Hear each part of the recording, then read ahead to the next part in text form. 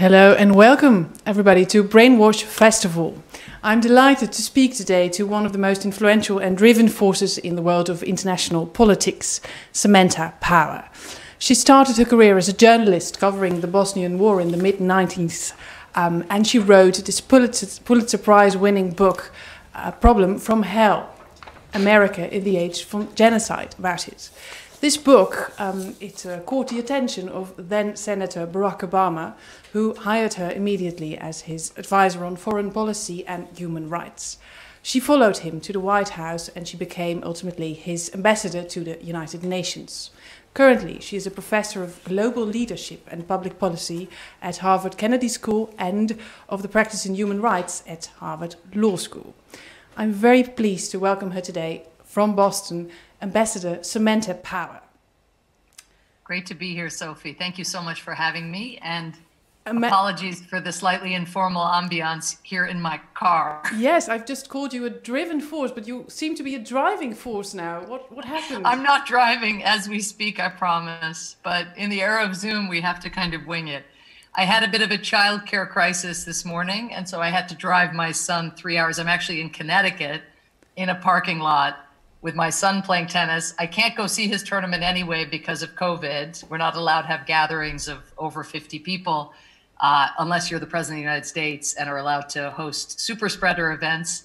But again, forgive, we're winging it one and all in this wild era. And so it is. We're just improvising, all of us. Don't bother. We're very pleased that you're with us. Since you are on a journey, I think it's a nice moment to start, let's say, looking back at your career that has often been described as a journey basically of arguing that something must be done to actually do it, with all the compromises that entailed, of course. You worked as a journalist, a diplomat, an academic. You were the US ambassador to the United Nations, as I just mentioned. I was curious, in what role so far have you had the feeling that you could best live up to your own set of ideals without compromising too much? Yeah, I mean, let me just say, I think the most rewarding in terms of being able to see impact, something really tangible, was serving in President Obama's cabinet, particularly in his second term, which I was privileged to do as ambassador. And that's something that the U.S. tends to do under Democratic administrations, making the UN ambassador a cabinet level post. But operating at that level when he himself was liberated and when some of the early investments he had made in the first term in restoring U.S. standing in the world, relevant lessons potentially if we see a Biden win about how you dig America out of the large holes that in that instance were left by the invasion of Iraq and the introduction of torture and Guantanamo and all of that. So the first term was a lot of brush clearing and relationship building, return to the United Nations institutions that the George W. Bush administration had fled. But by the second term, we were ready to really take advantage of the fact that American capital, had been, if not fully restored, at least substantially increased. And so the events that I got to be a part of were negotiating the Paris Agreement, which of course we know is not at all sufficient. You, especially in your country, know that, given rising waters and so forth. We know it here. Half of us know it at least. We're very divided, of course, on climate science. But just to get the United States and China agreeing, that developed and developing nations have responsibilities. There had been a big division in the international system where countries like China and India stayed on one side of the room and said, look, you all are the major polluters. We're just getting going and lifting people out of poverty. Who are you to tell us to stop building coal plants? And we got past that in Paris and laid a foundation to do something more. And when you think of the number one issue, sort of when I think about my son and his future and his futures, I mean, climate is number one. And I just wouldn't have had the chance to experience anything like that from outside. Is it a compromise entailed? For sure. It's a large multinational sprawling negotiation. And again, it was just a floor from which we knew we needed to quickly build and do something even more ambitious. And sadly, we in the United States at least have lost 4 years on that quest.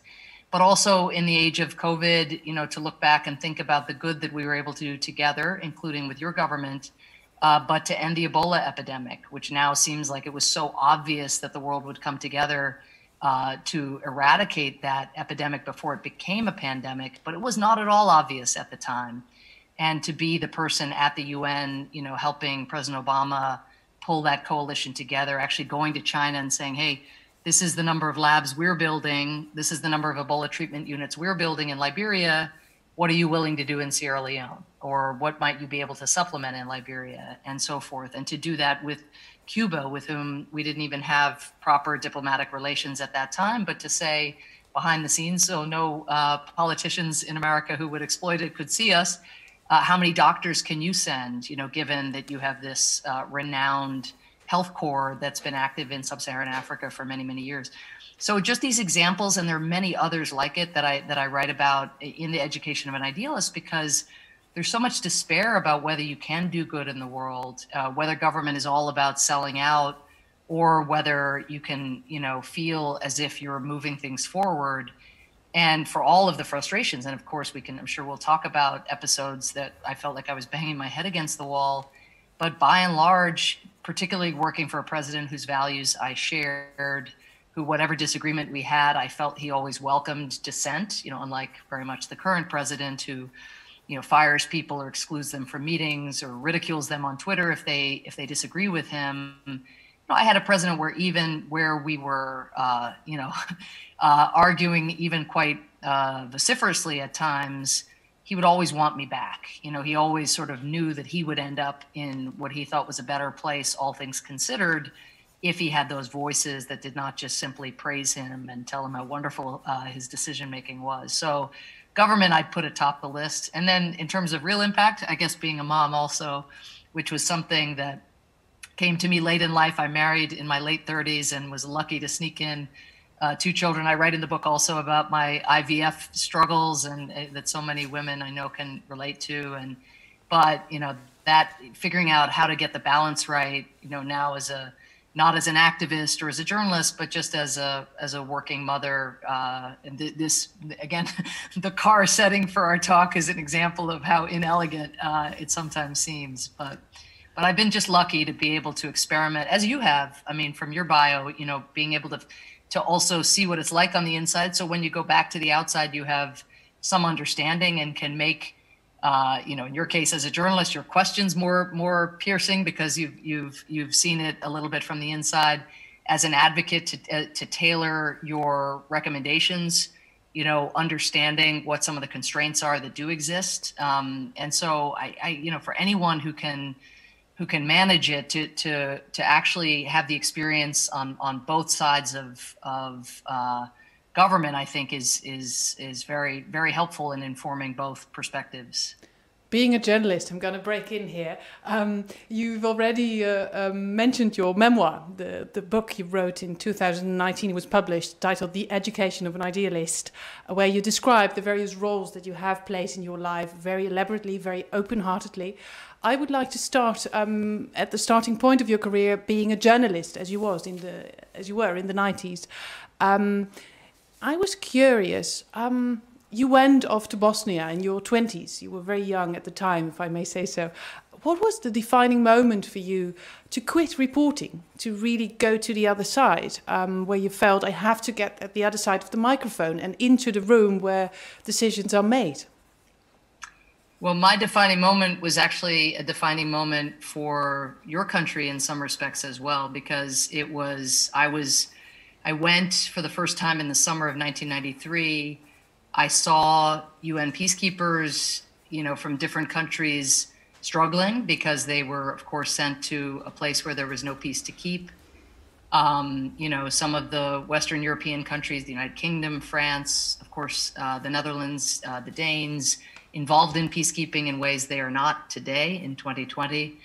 But I was, as a journalist, we were the sort of do something brigade, we were called. It was very hard to watch people herded up into rape camps or into concentration camps, as had happened in the early years of the war.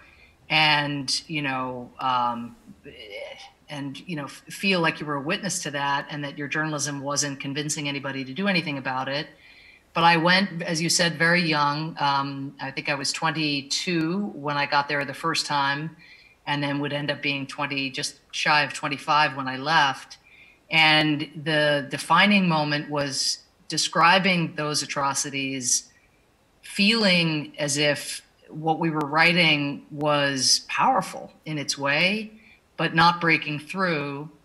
And then in the summer of 1995, July to be precise, as many in your audience will remember, by then I had kind of made it at least as a stringer, and I was finally writing for the Washington Post, which was my dream, because I was, again, with this kind of policy orientation, this wonky orientation that I had, and this desire to see people be rescued.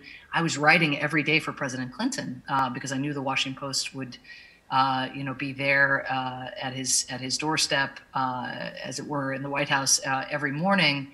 And I got reports, as we all did, that Bosnian Serb military forces were storming the Srebrenica so-called safe area where Dutch peacekeepers were present. And it became quite clear as the day progressed and into the night that the safe area was very, very vulnerable. And I called my editor at the Washington Post, and I said, this is a major story and a major news event. This safe area, all of these safe areas have come under attack before, but it's about to be overrun. And if it is, we don't know what the Dutch will do. We don't know what, above all, Ratko Mladic, the Bosnian Serb general in charge of the Bosnian Serb military, what he's going to have done to the people that he apprehends. And my editor, and I remember it like it was yesterday, he said, well, Samantha, it sounds like when Srebrenica falls, we'll have a story. In other words, if it bleeds, it leads, right? But a preventive, a kind of siren call, just by then in the war, there'd been so many sad stories told, and so many Bosnian Serb attacks on this or that, and even, of course, infighting also between Croats and Bosniaks, Muslims.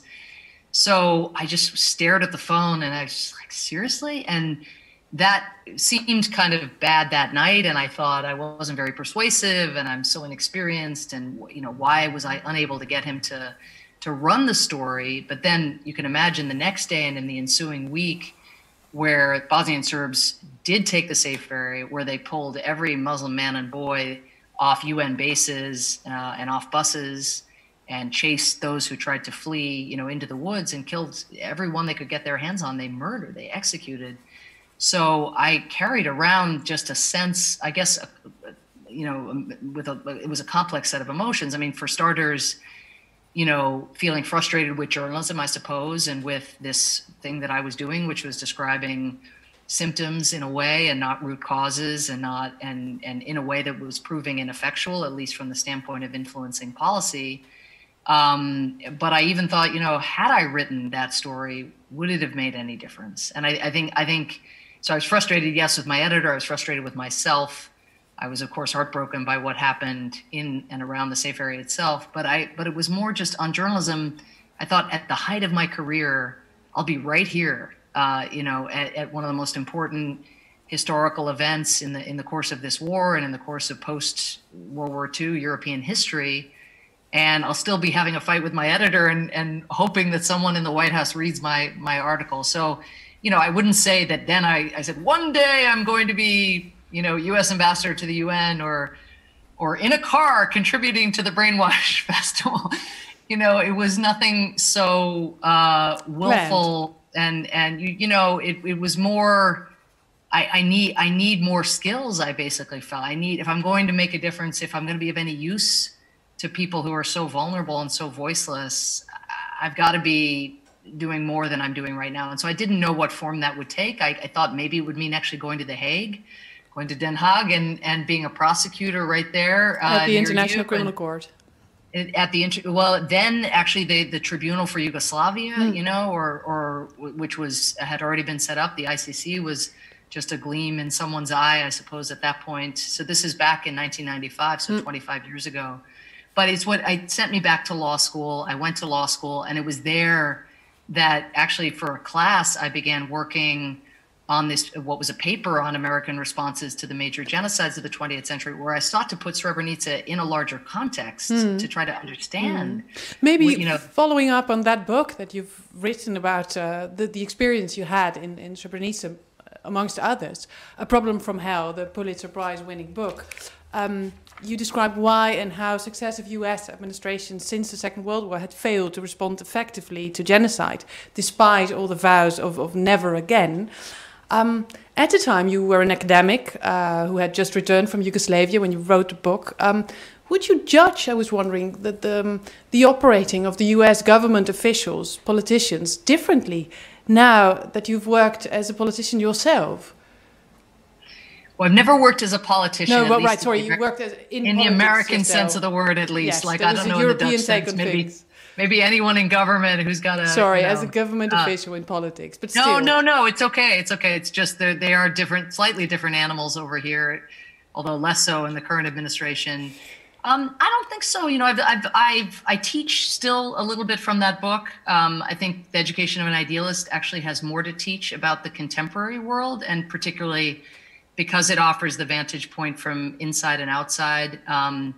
But, you know, the book is very careful about talking about the importance of mass atrocities getting elevated within our respective governments and within international institutions. And, you know, when I went, I mean, again, it was so long ago, but when I went back and looked at the Holocaust and the Armenian genocide and the Rwanda genocide in 1994, you know, just so often the fate of people, in the case of the Holocaust, who were being exterminated, you know, or in the case of the Armenian genocide, similarly, it just didn't really get elevated in the US government. It didn't even really make it to high-level decision-making. And so that is very fixable. And that's what I learned in working for President Obama. You know, we may talk briefly or at any length you want about Syria. And of course, the failure that I'm associated with of being able to rescue people from a slaughter, you know, that is ongoing really as we speak in certain communities. But that wasn't because it didn't rise to the president's attention or that there was no you know, set of measures put in place. It was fundamentally that after the war in Iraq, the prospect of using military force in another Middle Eastern country seemed very unlikely to make the kind of difference that we would have wished to make. And we had tried economic sanctions and tried diplomacy and tried other things. But as I write in my latest book, I mean, there were so many issues. The Lord's Resistance Army in Uganda, it's turned south, unfortunately, in South Sudan, but getting South Sudan to become an independent country after the horrible mass atrocities committed by the government in Khartoum. You know, I could give you example after example. And so I actually think, you know, being inside and showing how you just getting an issue quickly higher up in the system so you can cut through the red tape. It doesn't mean you make the world a kind and gentle place. But it does mean, I think, that you don't look back and say, oh, you know, there were all these relatively low-risk things that we should have tried, and we didn't even try those, which is what we say about, for example, admitting Jewish refugees in the Holocaust or radio jamming during the Rwanda genocide. So it actually, I think, you know, I think being inside, I also see the role that individuals can make in pushing these issues. And so I felt, of course, a grave responsibility to do that, having written this book and been so loudmouthed about it as an outsider. But it also made me feel personally responsible during Syria because, yes, I was pushing, but it clearly wasn't having the desired effect outside. And so I should feel responsible. In other words, to be true to the kind of spirit of that first book, I think officials have to be taken into account. And so when people call for my resignation, you know, when I was in the Obama administration, I had to think seriously about that. I mean, that was something that in my writing, I had encouraged other officials to consider if they felt as if we were looking away from mass atrocity. In Obama's case, I didn't feel he really was, honestly. I just felt as though, you know, given Russian opposition, Iranian support, and the Iraq war, it was a very messy, the prospect of you know, establishing a no-fly zone, et cetera, was just the risks of that seemed much more substantial than in some of the cases that I wrote about. But I saw it, no, I actually, I know it sounds like a rationalization, but I would not write the book differently today, in part because, again, it stresses the importance of the toolbox, that there's a range of tools. It's not some kind of knee-jerk, we should, America needs to be the world's policeman or this or that. I mean, that would be crazy. I thought it was crazy when I was an activist, and I would think it's, equally crazy now. But still, I mean, you decided to stay. You didn't resign in the case of Obama's refusal to intervene in the Syrian war. You ask yourself in the book whether you've become, and let me get this right, what Obama's human rights critics said he had become, namely just another realist, but one who feels bad about it. Looking back, how would you characterize yourself in your role in the White House? So I was in the White House for the first 4 years and then UN ambassador for the last 4. Yeah, but coming back to this quote of, were you a realist, feeling bad about it in this particular case, or were you an idealist still?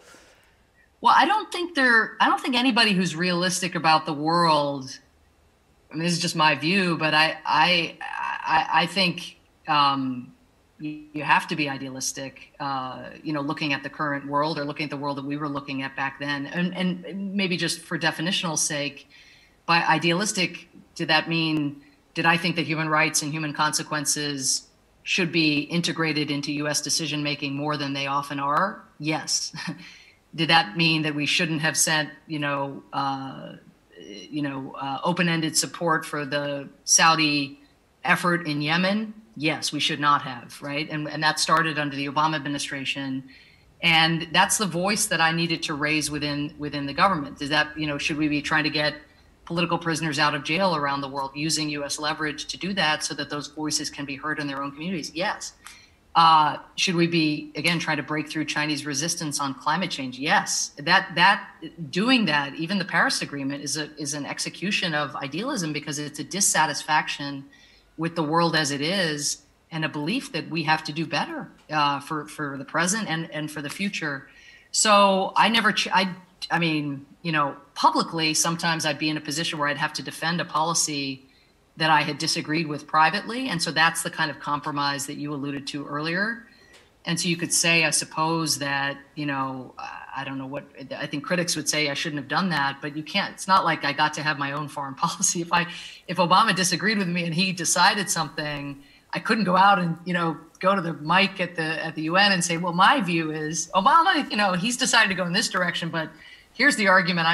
Fundamentally you're part of a team, but if on balance I was losing more than I felt like I was being heard, if I felt like he had become cynical about what U.S. foreign policy should be, then I really do think it would have been time to do something else, or to try to influence or criticize from the outside.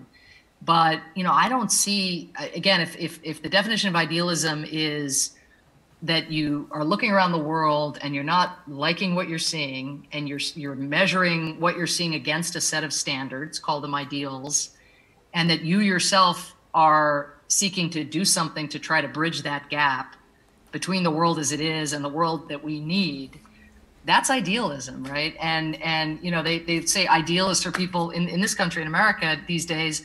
An idealist is someone who believes you should work through the World Health Organization to deal with a global pandemic. What? How is that idealism, right? That's realism. It's a global pandemic, for crying out loud.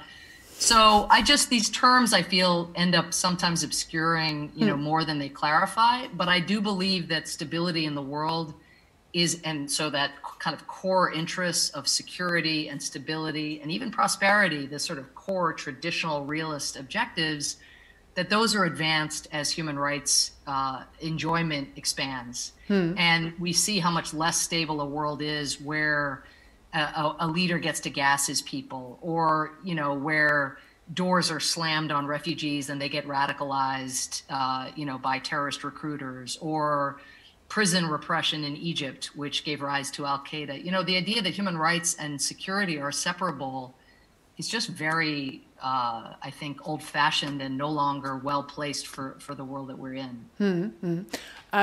Maybe before we zoom in a bit more on the current US political situation, I would like to come back to this role of diplomat that you've played for a very long time. You state in the book, diplomacy is mainly about putting yourself in the shoes of others, if I paraphrase. I was curious, with whom was it most difficult to do so? Well, not the Dutch ambassador. It's very easy to put myself in his very large shoes. Carol van Ostrom, who also has a book out, I think, in Dutch, and organized some of the best football games, but also was terrific on Yemen in pushing at the Human Rights Council, working with his Dutch counterparts, frankly, to hold not only Saudi Arabia to account, but also supporters like the U.S. And so Carol is now Dutch ambassador to the United Kingdom. But it was a really fruitful partnership that I had with him. He was one of the first people who came to me when Obama was thinking about striking Assad in 2013 after 1,400 people were gassed to death. And Carol was one of the first people, acting, I hope, and I'm sure with the Dutch government support, but who came to brainstorm about whether we could use this horrible attack to get all of Syria's chemical weapons out and to launch a destruction mission and a dismantlement mission. And so that ended up being, of course, the path that we took, rightly or wrongly. There's a lot of controversy around that path, but it did mean that when ISIS grew up in Syria, that the large stockpiles of chemical weapons were no longer there, thanks to OPCW and this UN mission. But I asked for the difficult ones. I asked for the difficult ones. Repeat. I'm sorry, sorry, I asked for the difficult ones. No, exactly. Sorry, I was coming there, but it's a dark world out there. Like let's and we might as well celebrate U.S.-Dutch cooperation while we still had it back then. Remember the good old days? So let's cheer for that.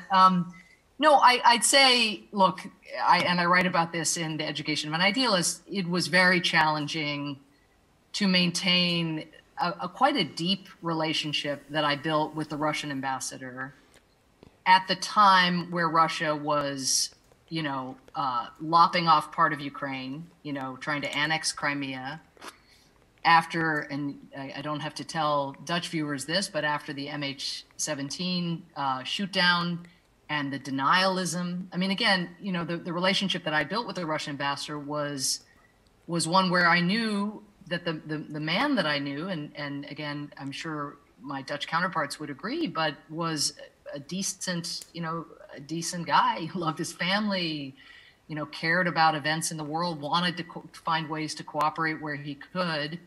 And then, but working for Putin, when that plane got shot down, the nonsense, the fiction, the obfuscation, I mean, it was crushing to see, individuals who knew better representing the Russian Federation towing this line. Again, just like I described earlier that I had to, I understood why he had to do it, but you can imagine that didn't do wonders for my ability to empathize. And then when Russia got involved in bombing Aleppo, and again, denying that it was involved until, Russian planes were photographed and Russian officers were bragging about it on the ground. So this relationship got more and more strained over the life of my time at the UN, culminating, of course, in Russia's interference in the U.S. 2016 election in ways that, given that the election was settled by 78,000 votes, may well have proven pivotal, along with other factors, of course. So that was really tricky. I mean, and given what Trump has wrought, in retrospect, even trickier. But we still tried, he and I both, because it was hard for him politically within his own system to be seen to be negotiating, privately with me. We would, send our respective teams away and see if we could just kind of creatively work together to find common ground, whether on a peacekeeping mission or on Syria or on a whole host of other issues that we continue to try to compartmentalize. So I did put myself in his shoes and think, what would it be like to work for Putin? But of course, then I very quickly got to the point of saying, I wouldn't work for Putin. I mean, Putin's not Obama, and but far from it. So it was very tricky.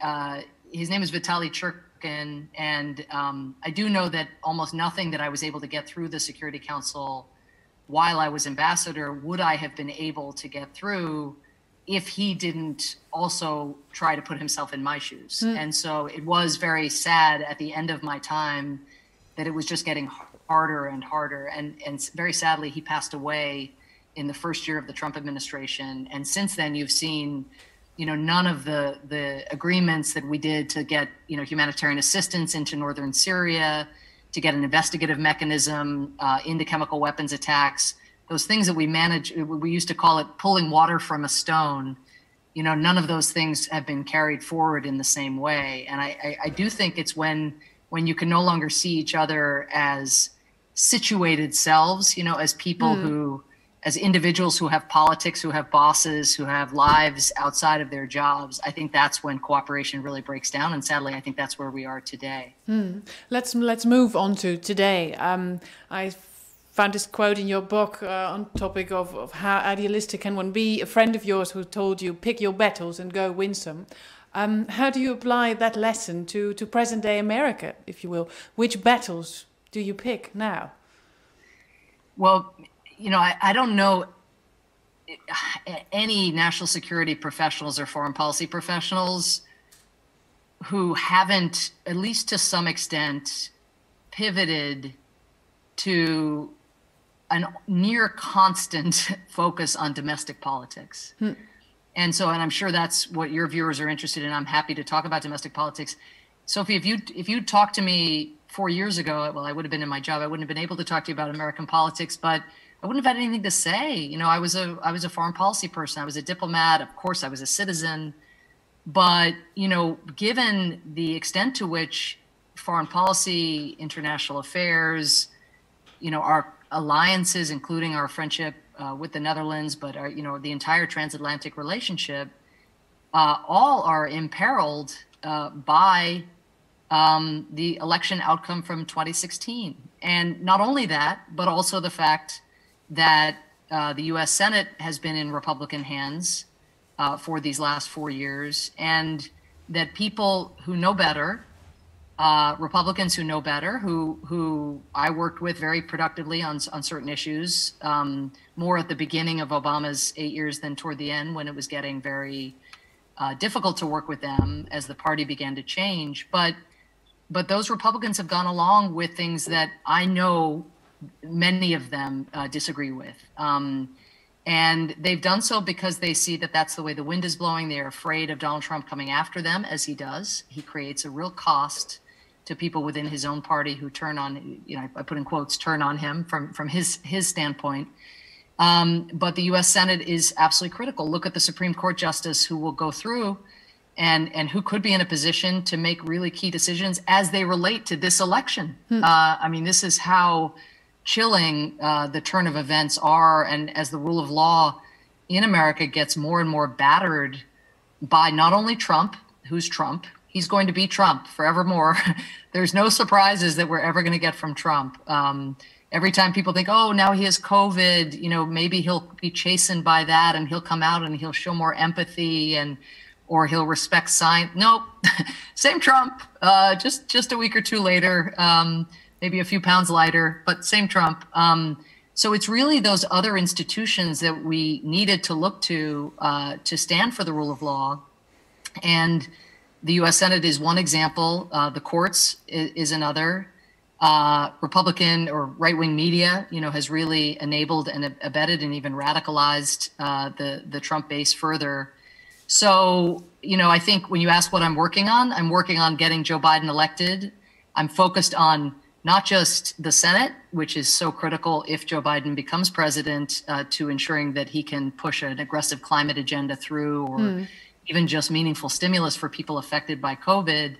But honestly, Sophie, I'm focused on state house races, which is a little obscure maybe for your audience. Yeah, what's that? The Texas state legislature, which only requires a few states to flip. And if those flip, then these horrible election maps that have become, kind of the norm in America, where politicians get to choose their voters rather than voters choosing their politicians, because the politicians who get elected get to write the maps. So they get to decide kind of how to define the districts. And then it's the district that then will choose them. So you put just a sprinkling of Democrats and make sure that it's deep red Republican, and so that you'll just get elected and elected and elected. And if a district is not a little bit red and a little bit blue, there's no incentive to compromise in Washington, because it's inherently, a district that is only going to go in one direction, that doesn't feel the need to cross the aisle. And that's one reason that we have such extremism and such polarization in this country. So I'm just doing fundraisers, phone banking. I'm a citizen, so I don't have any special leverage in this time. Foreign policy has not been a big issue in the election, a little bit on climate and a little bit, of course, on how the pandemic, the international dimension of the pandemic, and a fair amount about China. But everything else is about healthcare, the economy, and the fate of our democracy. And we're only a couple weeks out now, 2 weeks and 2 or 3 days from when the votes the last votes will be entered into the system on November 3rd. And then, I'm not sure when we'll find out, but there's much more to look to in this election than what happens between Donald Trump and Joe Biden. Across America, there is, as Biden says, a battle for the soul of the nation. It's being played out in every theater. But would you say things have been irrevocably changed over the last years? I mean, and maybe zip that in, a second question, and can the US recover its global leadership if the country seems so internally divided? And should it? Well, I think you put your finger on the most worrying dimension of the status quo. A Trump, he can come and he can hopefully go.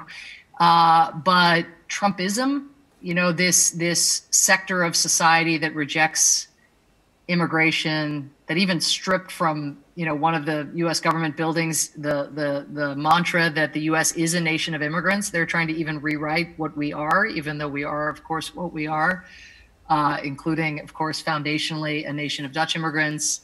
So it is worrying, but more worrying even than the enabling by Republicans who know better is the media ecosystem that has allowed conspiracy theories to become more, not less prominent, and more, not less heated. That, whether it's in social media or even in more traditional media like Fox News, the fact that we have so many venues in which lies are propagated, and which, even innocent listeners, just if you or I were fed a diet of those lies and that fear mongering, we too might be drawn, to some of these more extreme messages from Trump. If you believed every refugee was a terrorist, if you believe every Mexican was the reason that you'd lost your job at the coal plant, rather than the fact that the world economy has moved on beyond coal, but that's what they're telling you. And so they're creating enemies and they're pitting us against one another. So that is the biggest hurdle to both of your questions, to the recovery. But I think there's a big backlash going on right now about Chinese leadership in the world. I don't think people like the aggressive turn that President Xi has taken, even if many European countries, of course, are hedging and they're not, turning their back on China or denouncing China. They're waiting to see what happens in the US election. The fact of the matter is, the international system needs the United States to be a constructive player. Think of vaccine distribution in developing countries. It is wonderful that European countries like President Macron and Chancellor Merkel and Prime Minister Trudeau from Canada, that they are trying to lead, vocally, along with Bill Gates, an American at least, to try to get, vaccines not only to their own people, but distributed ultimately to poor countries that wouldn't be able to afford those vaccines. But think of the difference it would make for the United States to show up again at the table, as we did on Ebola, as we did in pulling together the coalition to fight ISIS. America is needed, and America can, even with our divisions, if especially Biden can win, and there is what Mitch McConnell and others have referred to as potentially a blue tsunami. I'm skeptical because I'm worried about fraud and voter suppression and so forth. So I'm very nervous about the election. But let's say some of these polls were borne out, that would, if the margin is significant enough, that would be a repudiation not only of the man, Donald Trump, but also, at least for a very significant core of the country, a repudiation of the ideology that he has propagated, and the hate and the fear. And it would be an embrace of a person who wants to tell the truth, who wants to return ethics and the rule of law, and wants to return to credible U.S. leadership in the world. But I will tell you, Sophie, if Biden wins, it's going to be a very humble America that engages our European friends, knowing what we've put you through in terms of the treatment of the alliance, but knowing also that you see inside America, you see the issues that we have that are very damaging to our ability to lead, irrespective of who the president is. But what then would be your advice to your European friends, as you call them, given this new American stance on global issues, whoever the president will be? Yeah, I have no problem giving that advice. Democracies need to stand together. China is seeking to, and I should say, virtually all of the most significant things I was able to achieve as UN ambassador working for President Obama, I achieved because of my ability, not just my ability, but America's ability to work closely with China. So Paris Agreement, the Ebola effort, I offered those two examples, but the Iran nuclear deal, I could go on and on. So we have to work with China. But we also, as democracies, have to be clear-eyed about the extent to which China wants to chip away at not just human. I mean, we know what China's doing domestically in terms of human rights, but they don't like the human rights rules that have defined the international order since 1945. Now, the United States has not lived by those rules. All of us have been imperfect, some countries more imperfect than others. And even to talk about perfection seems crazy in the context of human rights and humanitarian law. But we believe that those principles are good for us all, right? Because they are what are used to hold us accountable to a set of standards that go beyond any one country's laws or any one country's arbitrary decision about how it wants to treat its people. And if China, through its leverage at the UN and with democracies kind of divided and fragmented, if China keeps going in the way that President Xi seems intent on doing, we could lose those standards and we could enter a world where there are two internets. I mean, we're already kind of heading in that direction, or where China seeks to actually cripple freedom of speech in the worldwide internet and takes advantage of America's absence and Europe's ambivalence to change those rules as well. So we really have an interest in collaborating with China where it's appropriate for all of our shared interests, and certainly on behalf of in response to global threats. But we have to stand together as democracies to defend values that are stabilizing. They are not nice to have values. They are need to have values in the 21st century. To respond to a pandemic properly, if anybody thinks that a culture of fear lends itself to a crisp and prompt response to the next pandemic, they didn't study what happened in Wuhan carefully enough. Now, at the same time, if anybody thinks a polarized country is going to respond well, or a country where misinformation is allowed to run rampant on the internet is going to respond well, they haven't studied the American response, right? There's plenty to learn out of this. But that's my advice for Europe, is that we've all learned a lot about America's vulnerabilities and the fragility of America's democracy and the fragility of America's leadership in the world. That we can't get away from what just happened. And we can't get away from the fact that if Trump was elected once, our European partners are going to think, well, that could happen again. That is going to be in the heads of our European interlocutors going forward. But at the same time, there's nobody here but us chickens, right? There's nobody here. There's nothing here but the present. We have to find a way to work together. And that's going to require taking a leap of faith and restoring these alliances and recognizing that they are the foundation not only to a value-based international order, but to a stable and secure international order. Nearing the end, I would like to come back to what you said about your idealism and about actually the necessity to always ask yourself, what are you going to do about the world as you think it should be? What does this time require you to be, is how you ask it in your book. Well, what would be the answer to that question for yourself personally? In what role do you see yourself most effective in the coming years?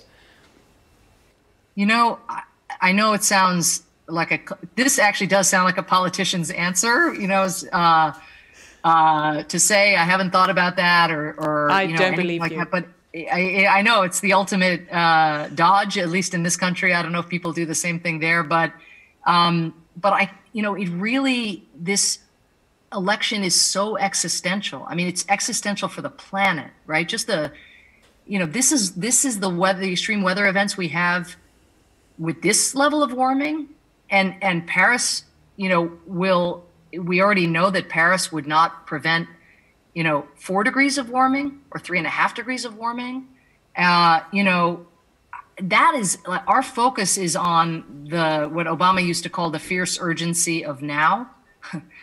And so, if Biden, I think for any of us, if there's any task that if he wins and there's any task that he feels any of us can perform that would be useful to helping us dig out of this hole, restore American leadership, not for its own sake, not just to, like, nobody wants to lead for the sake of leading. Like, it's to lead because there are a set of problems that are coming crashing down on our shared future. And so, but again, I can barely, I'm not sleep. None of us are sleeping. It's around the clock sprint to not leave any stone unturned, because we all have regrets about the last time, about believing the polls, believing that Republicans who know better will, ultimately serve as a guardrail or a constraint. All those guardrails are gone. If Donald Trump gets a second term, we don't have inspector generals in our agencies that are there holding anybody to account. All the 4-star generals he assembled at the beginning, they couldn't take it anymore. They've left.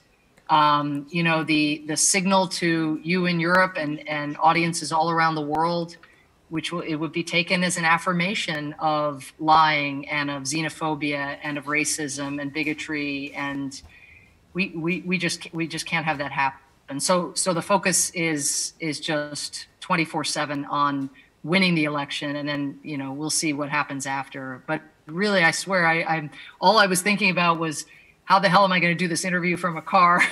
that was my main thought today, not about any kind of professional future, but those questions will come if they come. That role you played very well, at least from the car. Thank you very much for this talk. I would like to suggest to switch to our moderator, who has been following up on the questions coming in the chat. So please, Lotfi, tell us, what is the question that the audience wants to pose? One question that has been popping a lot is, what do you think the world and male world leaders can learn from Jacinda Ardern? And what do you think of her approach? Is female leadership the answer to right-wing politics of divide and conquer? That's such a great question, and congrats to Jacinda Ardern for what looks to have been an overwhelming victory here. Really an affirmation of the leadership style that she has brought. I think what she's brought is, it usedn't be necessarily something that we would put on a bumper sticker, but in light of some of the leadership that you see, from Boris Johnson or Donald Trump or Alexander Lukashenko or whoever is sort of denying science, this respect for science, this respect for expertise. But beyond the rigor of her response, I think the empathy that she has shown, in dark times you need humor.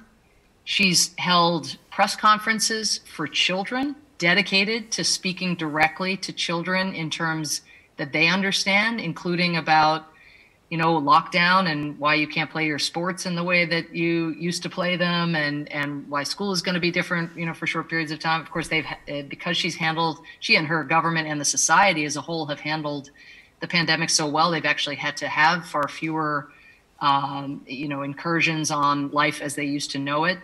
But, I just think that human touch, the empathy, meeting people where they are.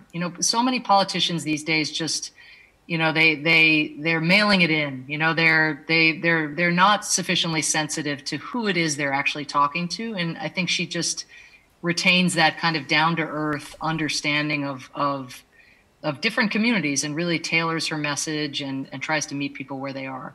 Now, if I could add just one thing, because you asked the question also, or people have asked the question about female leadership. It is striking how many female leaders have excelled in handling the pandemic. It's equally striking how many male leaders have bungled it. but perhaps there are so many more male leaders. Maybe the ratio isn't as bad as it can feel because it's the prominent male leaders who've done the worst. But I did want to say that I think one does have to ask oneself what it takes around the world for a woman to become a head of state in 2020 or 2019, when many of these, or 2015, when some of these leaders were coming up, or Angela Merkel, who's been around for much longer. I mean, these women are not, these are kick-ass women. These are women who often were busting through glass ceilings, throughout their entire careers, and not taking no for an answer, and finding the right touch and the right balance between expertise, and empathy and a show of decency. I mean, to get where they got, these were women who had developed a really adaptive set of leadership skills. And I think those skills have been on display. But the other thing to say is just think of what it means for kids in the countries that are governed by women, whether in Taiwan or Germany or Iceland or New Zealand. For those kids, this for many countries is like the Battle of Britain. It's a really traumatic national experience. And for kids to see that the people who are pulling their countries through, assembling their cabinets, making really tough choices about how to balance the economic toll of the pandemic while still, of course, prioritizing the health of their citizens. This is going to change how young girls and boys see their own futures and see what's normal and see what good crisis management looks like. So it's actually quite thrilling to think of the cascading legacy of the effective leadership that's been shown by people like Jacinda Ardern. All right, thank you. Another question is popping up. Would you ever consider to run for president of the United States? I'm from Ireland originally, and so I'm an immigrant to this country. And a crazy quirk is that you have to be born in the United States to become president of the United States. So no, I cite that as if it's merely a technicality that would deter me, but the thought really hasn't entered my mind, except insofar as really nice people ask me the question, and so. No, but I've thought about, would running for office be a good way to serve, or is it better to stay in the realm that I've been in, which is to be in a policymaking role, a kind of public policy role. And for now, definitely serving as a diplomat and drawing on what is my area of expertise, which for my career and even wearing all these different hats is human rights and foreign policy. It does feel, in an age where expertise is not being as valued as it should be and as it once was, I think it's good to, at least for now, for me to stick with what I know best. And one final fast question. You speak of constraints of governments. What constraints should the public be more empathetic of or aware of? I hate to kind of end on this note because it's a bit, my answer, I suppose, is a little bit banal or kind of simple, but I think just, again, this is the honest to God truth. Like what I have become much more sympathetic to is bandwidth constraints. But that's so boring, right? But bandwidth, it's just like in our own lives, even take me today. I was just, how am I going to do this and get him there and, finish the article that's due and prepare to teach my class for Monday? I mean, that's just as a citizen. As a leader, watching President Obama respond to the various crises that the Arab Spring presented while trying to get his healthcare bill across the finish line, while trying to build public support for climate science and to try to, address the climate denialism that exists in the U.S., while trying to support Democratic candidates whose success he needed in order to get his agenda through, while trying to dig America out of the greatest recession then since the Second World War, since the Great Depression. I would be working on a discrete set of issues and would just always realize that the sort of field of vision that somebody who is leading a country, or even a foreign minister who's dealing with all foreign crises or a domestic policy, minister or a chief of staff, just the range of issues, all of which present, if they make it to a head of state level, they wouldn't get there if they were easy, right? The easy issues are dealt with at lower levels of government. And so I think just to recall that not everything can be done at once. I mean, this will be a cautionary tale also for progressives if Biden is elected, is to remember that you have a store of political capital and you will deploy it, and you will deploy it as best you can, given that you have to deal with COVID, the economic crisis, climate change. Biden has presented a vision that allows him to blend all of those together in this Build Back Better strategy, but getting that across the finish line with particularly skeptical Republicans still having great influence in our society is going to be very, very challenging. And so that range of challenges that leaders have to face at any one time. And the last thing I'll say, maybe to end on a positive note, is one of the things that I'm very heartened by is that the silos that have existed in public policy in the United States and in many countries for so long between foreign policy on the one hand, domestic policy on the other, I think finally those are being broken down. On climate, you can't avoid it because you have to make your cuts to emissions nationally and domestically to be in a position to lead globally.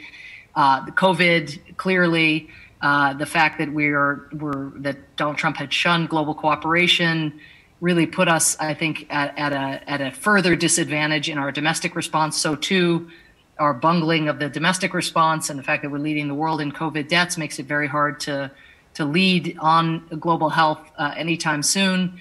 And so these things are very, very related. But across the board, corruption, we have a lot of cleanup to do domestically in terms of our democracy and corruption. But so too, I think that should be a centerpiece of Joe Biden's international agenda, as it's what's causing people to protest in countries all around the world, this disillusionment with government and whether those governments are looking out for their people. So I think breaking down the silos between domestic and foreign doesn't help you with that prioritization challenge I mentioned, but perhaps citizens and advocates, not that they should ever let up, but just to be aware in the 21st century or in 2020 and 2021, just what any national leader is facing, and the linkages among them, but also the challenge of tackling all of them at once is very real.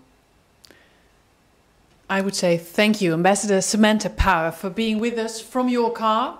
Drive safely, and good luck on your journey, wherever it will lead you. Thank you very much for being with us. Again, I was not driving, so my multitasking has some boundaries at least. Thank you all. I hope to be there in person one day. It seems like a great festival. Thank you. Thank you, Samantha Power. Thank you for joining us at Brainwash Digital. If you missed a part of the stream or want to watch it again, the replay will be available on this platform in a few minutes. We also would like to hear your thoughts on the event. If you have some feedback for us, let us know by clicking the button below. And tomorrow you can see more of our Brainwash Digital events, the interviews with Gia Tolentino, Michael Sandel and Marta Nussbaum. Happy to see you tomorrow. Have a nice evening.